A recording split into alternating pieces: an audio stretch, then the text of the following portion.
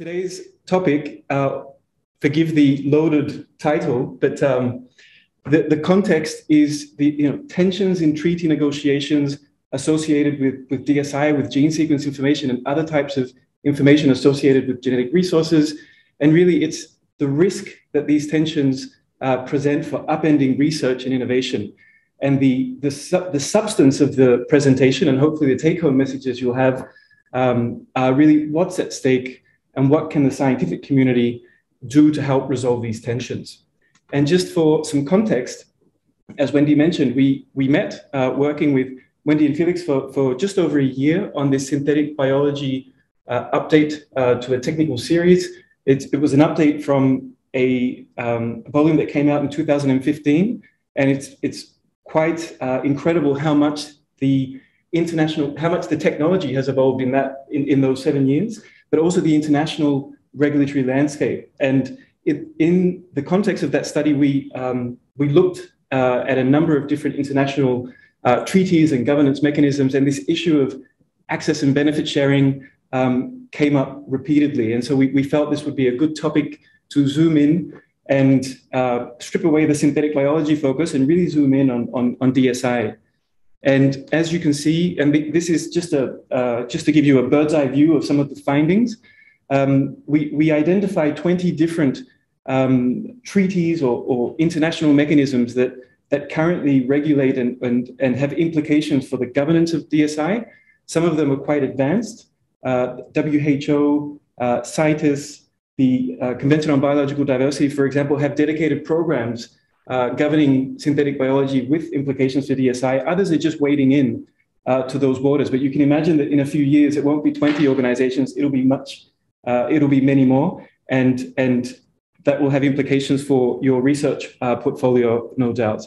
And the main focus, the study was commissioned by the Convention on Biological Diversity. Hopefully you're familiar with the Biodiversity Convention, with the Cartagena Protocol and the Nagoya Protocol. That was the focus of that, the main focus of that particular study. For today's purposes, we will be focusing just on the convention and its Nagoya Protocol.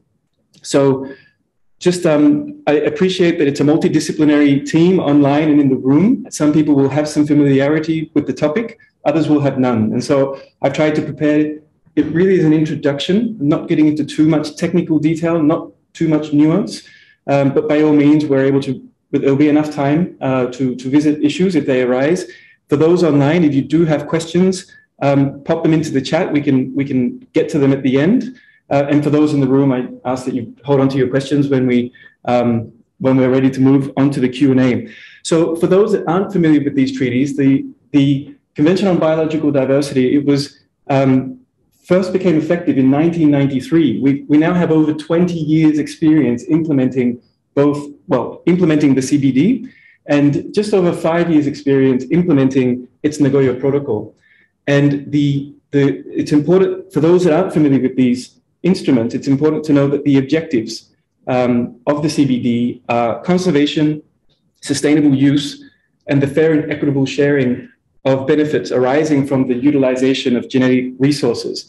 And then the Nagoya Protocol focuses on that third objective and looks again at fair and equitable sharing of the benefits arising from the utilization of genetic resources, including access and transfer of relevant technologies. So hopefully that will speak to you given the organizational mission and vision, but we'll move on to look at the synergies in a moment. What's often missed or underappreciated is the context in which this particular treaty was approved. It was the early 90s, and as part of the Rio Earth Summit, there were a slew of international instruments focusing on issues of the environment, issues of climate change, issues of biodiversity protection, but at the same time, focusing also on economic development. And there was really a seismic shift. Prior to this period, the world's genetic resources, its biodiversity was really a global commons. It wasn't owned by any individual in any particular country. And then we moved into a system that acknowledged sovereign rights and the right to exploit and the intention to exploit for economic development. So it was a grand bargain of sorts between the North and the South. And this access and benefit sharing is a kind of trade-off. So biodiversity-rich countries giving access to their genetic resources, but then benefiting from the technologies and the commercial applications that arise. That was the intention. The actual triggers that are built into these treaties are utilization, it's research, it's innovation. So very much applicable to those of you, all of you working in the life sciences. And the consequence of these sovereign rights is really a bilateral system. So except for certain areas where there are multilateral arrangements for accessing genetic resources, we moved into a system of bilateral negotiation. And so this was very different for scientists who prior to this period were used to just sending materials in the mail, or seeing a particular variety growing in their field that they liked and just plucking it, taking it back to their lab, or moving from one lab to another internationally and taking specimens with them. Suddenly we're in an environment where the movement of those materials are regulated. And what we tend to see internationally is that there's varying degrees of, we have almost 25 years experience implementing these treaties, and there's still differences of exposure and understanding of what the implications are from a research perspective. And one of the reasons I give that background is because for a lot of people, it's pull out your hair material. When you encounter the Nagoya Protocol, you encounter the CBD, it's usually adding transaction cost, regulatory burden, delaying your projects. But when you take a step back and understand the context in which these treaties were approved, which was really economic development, maybe you have a bit more sympathy for some of the unintended consequences of trying to achieve that. Then, again, these two instruments. Here, what I've done is just pull out in blue, I won't go through them individually, but just pull out some provisions that hopefully you will see yourself mirrored in as an international research organization with capacity development, technology transfer embedded into your mission and vision. These treaties don't just govern access and benefit sharing, they also govern technical cooperation, technology transfer, knowledge transfer, and public awareness and training related to these issues. So hopefully, as you see these clauses beyond just the access and benefit sharing provisions, you're seeing the synergies and the relevance to ICGB's vision, mission, and its research portfolio. And I do have sympathy because for international organizations operating in multiple countries, what they face is a fragmented regulatory framework where every country is implementing in a slightly different way these access and benefit sharing laws. And sometimes the differences can be significant. And that's not necessarily apparent to a researcher who's quite far away from the regulatory environment. So before we go any further, it's doing these kinds of presentations, it's easy to forget that for most people, digital sequence information doesn't mean anything. It's not a scientific term. It's a term that's evolved from the policy environment. It's a placeholder term that policymakers have adopted to define what is yet to be defined. There is no consensus on what digital sequence information is, what its scope is. But before I do that, let's ask the question, after 20 odd years of implementation, is this grand bargain working? And at the moment, the indicators aren't looking good.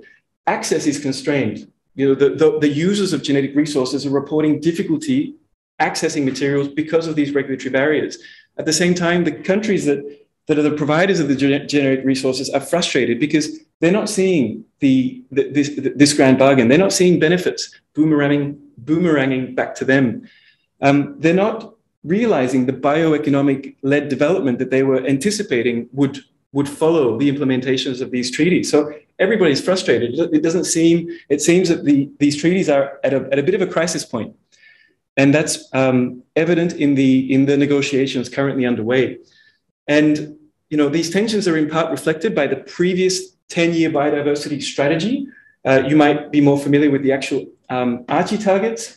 none of those targets were actually achieved. So as we move into designing the next 10-year strategy, we're carrying a lot of baggage. And it's not just tensions around whether we're meeting biodiversity targets, it's tensions around the funding to actually implement the objectives to achieve these targets around biodiversity and sustainable use. We're talking trillions of dollars, and that money just hasn't materialized.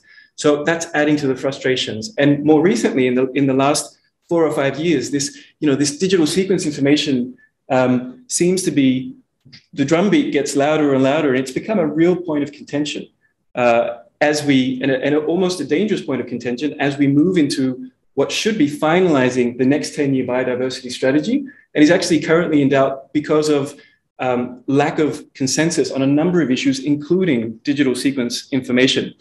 So let's go and have a look. What is this digital sequence information? So as I mentioned, it's a placeholder term. It essentially is it captures all of the omics. It's all of the data that can be generated associated with the genetic resource. So arising either out of transcription or translation or metabolic processes. It goes beyond the omics to actually also include the environment in which those materials are found. And recently in 2020, it's confusing as well because different Treaty 4 use different terms. Some are using digital sequence information, others have used genetic sequence information, which already implies a much more narrow scope, and yet others are using even more obtuse terms like in silico data. So there's no clear arrangement and agreement on either terminology or scope. Fortunately, an ad hoc technical advisory or expert group in 2020 tried to bring some order to the chaos, and they did a couple of things. Firstly, they identified an approach so that we could have a common understanding on issues of scope, and they've adopted what you could call Russian dolls. So the most narrow scope, what they call this group 1, is simply DNA and RNA. If the international community were to adopt a broader scope, it would include that, but also proteins and epigenetic modifications. If they were to broaden the scope again, it would include macromolecules and metabolites. So that at least brings some order to the chaos, so we can talk about scope in a much more structured way. They also identified different terms that had been historically used and mapped them to those 3 different categories, while continuing to acknowledge at least the usefulness for now of digital sequence information as a placeholder term, because there is no consensus. But hopefully this ordered approach, the Russian doll analogy, gives you some understanding, but also appreciating that the implications for research will be quite different if it's a very narrow scope that only deals with nucleotides, or whether it's a much broader scope, including macromolecules. From that, it should be evident for those scientists, and certainly the bioinformaticians, that this has significant implications for the public databases that scientists use on a day-to-day basis. And so the INSDC and the 3 databases that comprise the INSDC that are synchronized globally, these are a common pool of data which scientists use in their everyday practice. Through the accession numbers in those databases, there are linkages downstream to hundreds, if not thousands, of other databases that store these other kinds of information, protein, macromolecule related, etc. Okay, so hopefully that gives you an understanding of this abstract. When we're talking about digital sequence information, this is what we're actually talking about. And coming back to this, is the grand bargain working? We've already identified some tensions, and here to elaborate a little bit on the digital sequence information front, there are tensions because this information is publicly available, downloadable through databases, without having to use a material transfer agreement, without having to negotiate prior informed consent and mutually agreed terms, which is the case if you're trying to access genetic resources. So for many critics of the system, they see this as a backdoor, that this data commons that we've created in the last 20, 30 years is a backdoor, is providing backdoor access, and thereby short-circuiting the benefit sharing side of the grand bargain. And we can see this in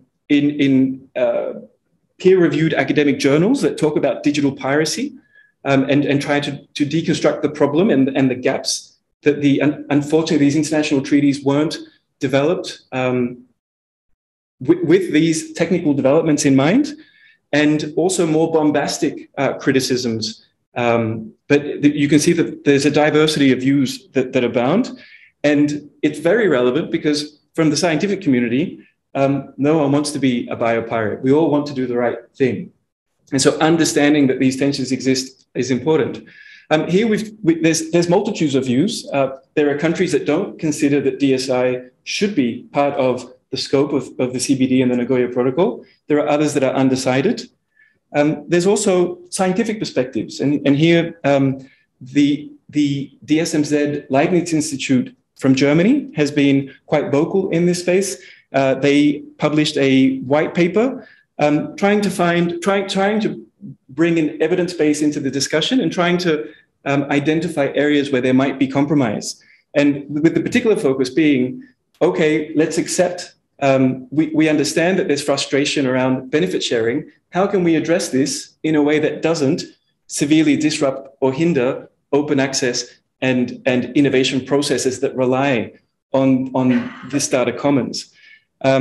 Likewise, what I thought was quite a powerful open letter at the time. It was released in 2019, I recall, and this was by researchers from both the private industry and also public research organizations coming together and really talking about the need to preserve, not accepting that there are challenges around benefit sharing, but cautioning some of the policy solutions to address those problems to continue to preserve the benefits that exist from open access. So a diversity of views.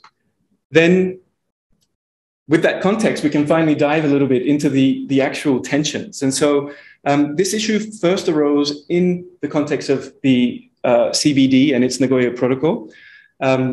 It came to a fore in the COP meeting, COP13 in 2016. The decision, because it was such a contentious issue, the parties agreed to set up a process over 2 years to further explore this issue, to convene a technical advisory committee of experts, to do scoping studies, to invite submissions from parties to understand, well, what is it, what are the positions, what's really the issue?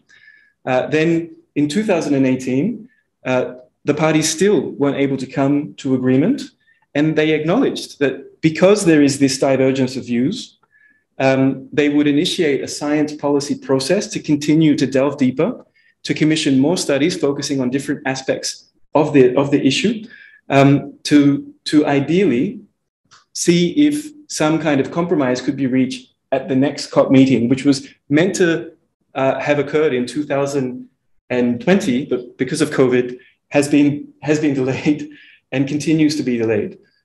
If all goes well, it will take place this year around March or April.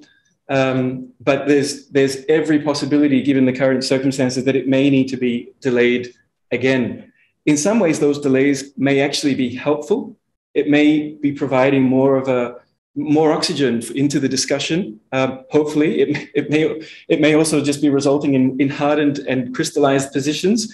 It's hard to tell, but what is very clear is that this continues to be a contentious issue, a very passionate issue, and coming up to the COP15, it's a fault line, and it's the kind of issue that if there is no consensus on this issue, what's at risk from a international governance perspective is that we don't have the next 10-year policy to guide us on biodiversity protection, sustainable use, and access and benefit sharing. And that would be a multilateral failure, particularly considering how that some of the wins that we've managed to achieve, particularly on climate change and other issues related to biodiversity. So that's what's at stake from a treaty perspective. And this open-ended working group 3 meeting that takes place in just a few weeks, mid-March, will be the next opportunity that parties have to come together and delve into this issue a little bit deeper. But COP15 is just around the corner, and everybody involved in this process is holding their breath to see will some kind of impasse be achieved?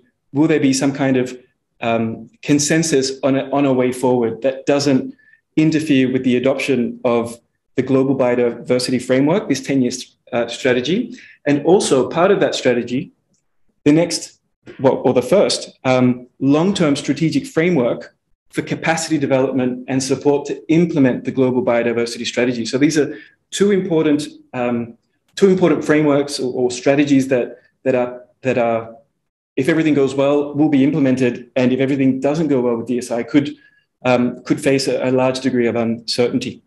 So hopefully that gives you some idea of the tensions and what's at stake. So we mentioned, so that's what's happening under the COP15 and the Convention on Biological Diversity and the Nagoya Protocol. But this issue is actually being considered in a number of different international fora. So as we saw at the beginning with synthetic biology, there's lots of different international governance frameworks that might apply. For DSI, it's at the moment three different additional treaty frameworks that are looking at digital sequence information from the context of indigenous people and local communities at WIPO and accessing their traditional knowledge and folklore. Also from WHO, looking at DSI and multilateral, the potential for multilateral mechanisms for accessing through their pandemic influenza preparedness framework. And also the International Treaty on Plant Genetic Resources for Food and Agriculture, which is another specialized instrument which has a multilateral approach to accessing materials through a standard SMTA. Then finally, there's the way the CBD works is it operates, there are certain things that are not within scope. And so genetic materials that are in international waters are not within the scope of the CBD, which is why a lot of bioprospecting projects take place in international waters. And now there's a negotiation underway under the UN Law of the Sea to start regulating this space and looking at areas beyond national jurisdiction in marine environments. So as you can see, it gets complex, and there is a possibility that each one of these treaties could take a different approach. There's no guarantee that there will be any kind of uniform approach. And so that for a researcher whose activities may span marine genetic resources, plant genetic resources, or the microbiome of plant genetic resources, each one of those different materials could fall under different regimes. And so this is a real threat to the scientific community, and one of the reasons why it's important for the scientific community to be aware and to make sure that their views and voice are heard in these international discussions. That's the worst case scenario. Obviously, the best case scenario and the scenario that we're rooting for is that there is uniformity, that a system is implemented, that the complexity is so great and the cost and the inefficiencies of having disparate systems is so great that some kind of uniformity is implemented and is therefore more likely to actually achieve the objectives that it sets out to achieve. Okay, so they're the policy tensions. Here, we don't have enough time today to go into detail, but just to open the window into where the discussions are currently at.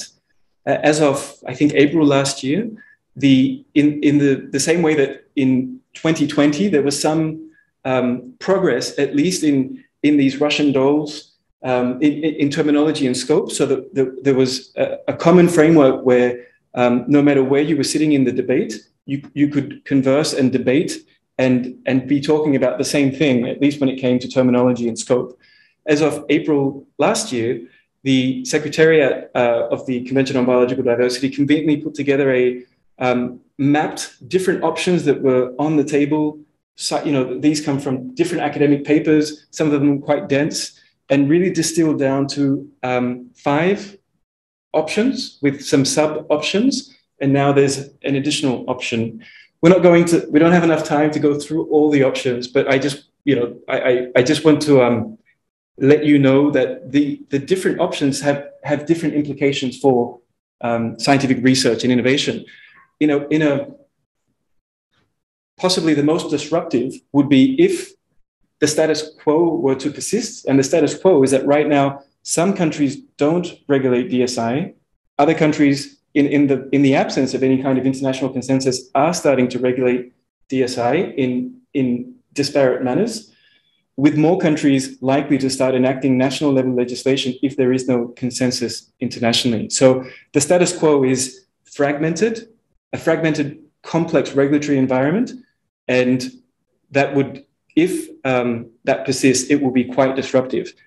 Another potentially disruptive option would be if DSI is fully integrated, if it actually is given the same status as genetic resources, the implication is that you would need to have prior informed consent and mutually agreed terms on a bilateral basis every time you use a country's digital sequence information. Obviously, the transaction costs for bioinformatics that uses thousands or hundreds of thousands of sequences at a time, the implications are quite significant. So that DSI fully integrated option is also quite disruptive to research and innovation. Some of going down the list, there are some innovative ideas out there. People have seen that Creative Commons has actually made it a lot easier to access and disseminate materials. And there's people are suggesting, well, couldn't we develop a standard licensing system for DSI? So that's one area that's being looked at. But it's interesting and it deserves to be explored. But we also know that from a licensing perspective, even Creative Commons, even for its simplicity, there are compatibility issues, and not all materials that have a Creative Commons license are compatible. And so a licensing system that has lots of variation, or even a small amount of variation, puts the onus on you, the researcher, to make sure that, to understand what the terms are that you're accessing materials on, what those materials are, and how those materials might be interoperable or not with other material, or how that sequence data might be interoperable or not with other sequence data. And so there are pros and cons with a licensing approach.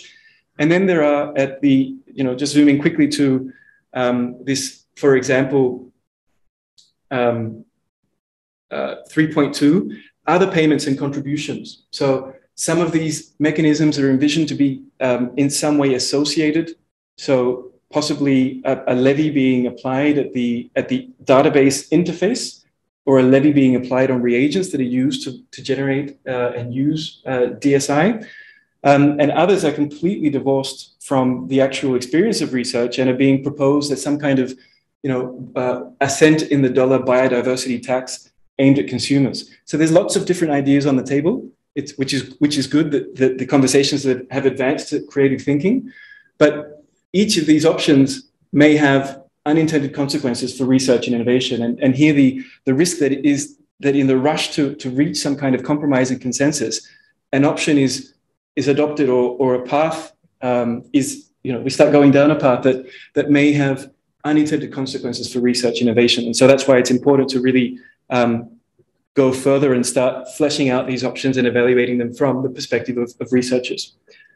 Okay, so we see that this, hopefully it's apparent to you that this has significant implications.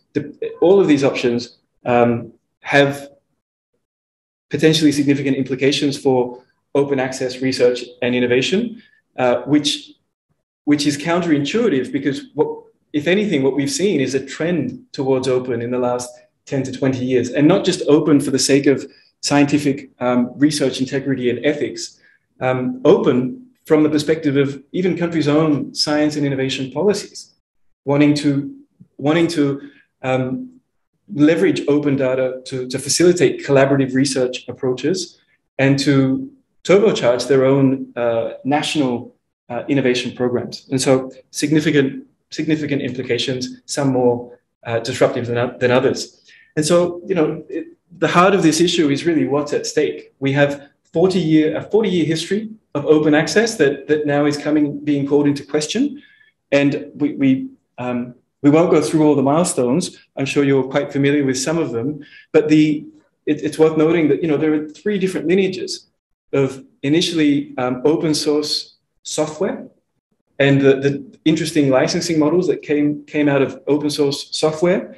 Then we also have open sequence data, and the policies that were adopted early on in the Human Genome Project that set the standard for making data open and available to all other scientists in a timely manner. Likewise, there's its own niche of open access in a publishing context. Maybe not the model we want to replicate, because open access publishing is a rainbow of different types of open access. It's hard. There is no one open access. It's a spectrum of open access. And then what we're seeing now is that these different lineages, they're converging. People aren't really talking about open access, open source. They're talking about open science. And we're seeing the emergence of a much more standardized and a broader scope of openness under the umbrella of open science. And we know that it's not just a 40-year history of open access in all of these contexts. We can look at it specifically in the context of sequence data.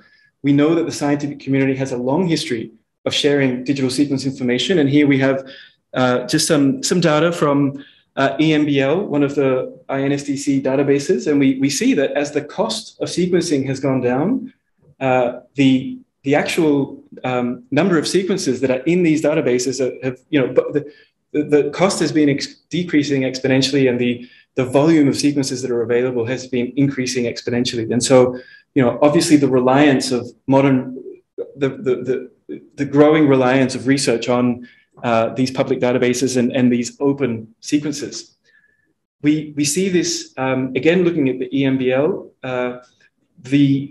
here just showing you a picture of, in a particular project, Elixir, if I recall correctly, is focuses on the sharing of human genome data, and this just gives you an exchange of an idea of how data exchange is occurring, how interconnected it is, and how frictionless, and how that's enabled by the current frictionless state that exists.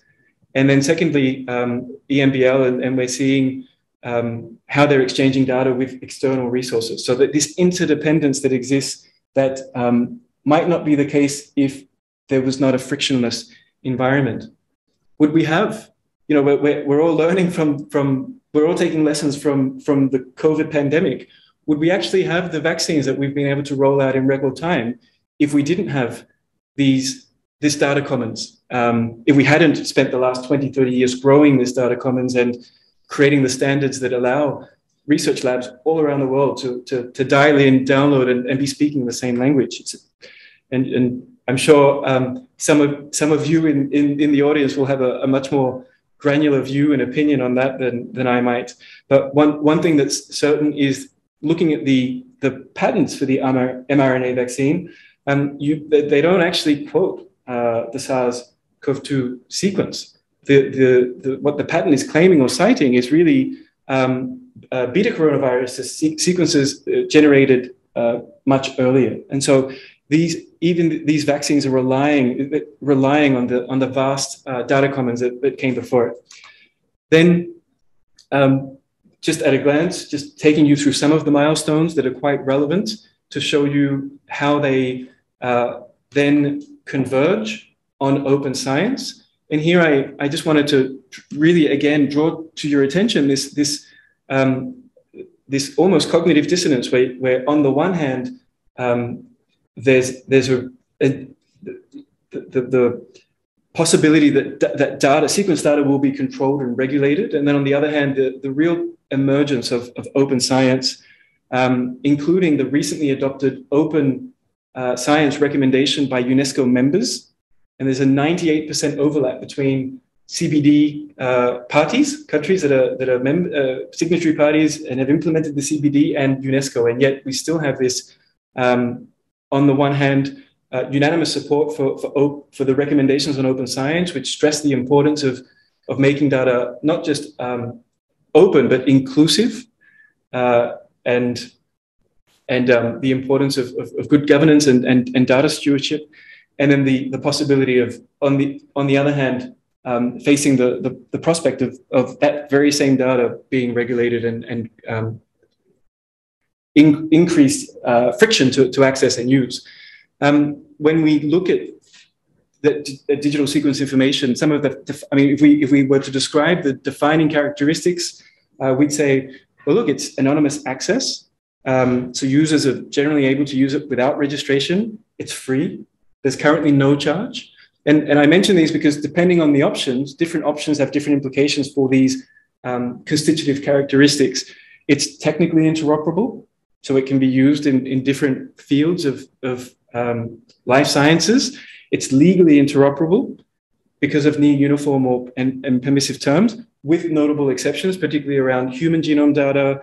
We know that certain databases like GSAID, they're a type of open access, but they have obligations on users as well that are not the case for those accessing sequences through the INSDC databases. And likewise, certain national laws that may be regulating. So there are exceptions to this legally interoperable. But it's this technical and legal interoperability that more or less creates frictionless use. And the average researcher, for the average researcher, it's as if the material doesn't have any legal obligations or restrictions. There's not even an easy way. In the INSDC databases, there's no information. There are no fields for attaching licensing information. So it's not even possible for a researcher, without actually going and doing research of a country's regulatory system, to understand if there are terms and conditions attached to the use of that particular material in a particular way or purpose. So, and then the last one was simply the tracking and tracing. There is currently no tracking and tracing, and so all of these characteristics that define open access in a digital sequence, in a DSI context, which are taken for granted, could be affected. Some of these with different implications. Perhaps it is possible to remove anonymous access and without breaking what we currently understand to be open access. Maybe there could be tolerance for a fee for some users, but it would fundamentally change open access as we know it if we start introducing fees for information that otherwise was freely available. Okay, so we don't have a lot of time left. Now we're moving on to hopefully the take-home messages. So what can we do? There is this international, there are international treaty processes. There are scientific experts involved in those expert working groups. There are scientific perspectives being presented. But what can we do as international research organizations and scientists working in this space? And so there's a few things just to share with you, I guess. Starting with raising awareness. I think there's often an under-awareness of science, the regulatory environment that science operates in. And so, beginning familiarizing yourself, understanding that these issues exist, and understanding the nuances of the tensions. So yes, regulatory burden is frustrating, but no one wants to be a biopirate, and we all wish. And the ultimate objective is economic development. So we have sympathy with those that want to see more out of benefit sharing, and as a result want to seek to introduce new kind of controls that don't currently exist. Likewise, not just talking about technology transfer and capacity development in an abstract sense. It's in our mission. So surely everything we do is tech transfer and capacity development. It might be the case, but really, are you measuring that? Are you evaluating how effective it is? Is it fit for purpose? These are all things that I think international organizations should be asking themselves, given not just the tensions around fair and equitable benefit sharing that we know exist in the life sciences context, but the example that we have about vaccine equity and the discussions that we're seeing entering the mainstream, we're hearing on the news. We can also have a better understanding now that there is more widespread understanding. I think it gives us an opportunity to really, with fresh eyes, look at tech transfer and capacity development and ask if it's fit for purpose. I mentioned indicators and communication. most organizations are talking, at least mapping the SDGs that are relevant to what they do. Some are more advanced than others in terms of rolling out indicators. But in eight years from now, when the SDGs finish, hopefully organizations have more than just anecdotes about how they implemented one or other SDG, and they're able to back that up with concrete evidence. And if you don't have indicators, if you don't have a monitoring framework in place, then all it will be are anecdotes. Likewise, I mentioned, really, how can we strengthen capacity development and technology transfer? So one is mainstreaming it into project planning, right? So every project, and we see some donors actually require this. We know that if you're doing a Horizon 20 or Europe Horizon application, that they systematically ask about ABS compliance issues. If you're doing a Gates application, they systematically ask about global access and path to market scaling, etc. So doing it not because a donor is requiring it, but really integrating it into your research planning as an institutional best practice.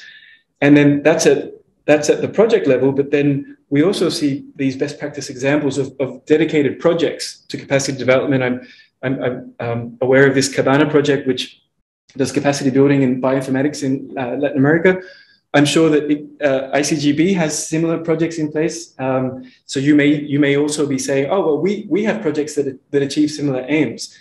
So if you do, hopefully you're mining those projects for metrics, and you're being very vocal about those projects and holding them up as best practice examples for others to follow. Likewise, I mentioned the long-term strategy for capacity development to implement the Global Biodiversity Framework, which is one part of the GBF.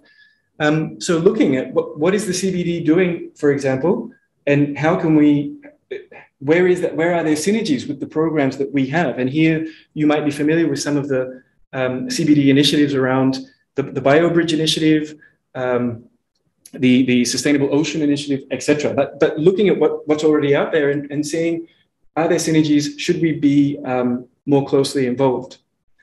And then other approaches you might be aware of. There's a number of competitions that have been evolving that are specifically targeting pro-development outcomes, so SDG-related outcomes, and trying to connect upstream research with funding. And these competitions are actually quite a good way to increase awareness, not just around ABS issues, but around tech transfer and commercialization generally. So just some examples. And then likewise, just to draw to your attention, this ad hoc expert technical group I mentioned made some recommendations around how capacity building in a specific DSI context could be strengthened. And so these are areas that are, if you're looking at capacity building through a DSI lens, this would be a good first stop to be figuring out, okay, what are we doing that ticks these boxes or speaks to these recommendations? And so, mindful of time, I'll just wrap up now with a couple of closing thoughts. So, we have a new normal. We post-COVID, I don't think we'll go back to business as usual. And so, if you have skin in the game, the question to ask is, how would your research be affected if access and use of DSI were to be regulated in some way? If the status quo that we currently have were to change, how would it affect you as a researcher? Then secondly, what are the lessons that we can learn from the COVID-19 pandemic? Seeing these vaccine inequity play out in real time and giving context to these claims and frustrations around fair and equitable benefit sharing. And then, knowing what we know, what should capacity building, technical cooperation, and tech transfer look like once this GBF framework is approved and embedded into that is a long-term strategy on capacity building? What does it look like post-COVID when we go back to normal? Will we see more COVAX-like mechanisms that are facilitating procurement? Will we see continued discussion at the WTO around IP waivers, etc.? And it feels like the end of the SDGs are far away, but they're not. It's the SDGs will finish at the end of this decade. So what does tech transfer and capacity building, how do we future-proof it so that we're not just waiting for the next set of development goals to come along to map to and align to? So that draws to a close the presentation. Hopefully, I've tried to keep it at a not getting too bogged down in technical detail, so some of the nuance is lost. But if you weren't familiar with these issues previously, I hope that it's given you some familiarity with the links in the slides, sources for you to dig further. And with that, I'll say thank you and open to any questions that people might have.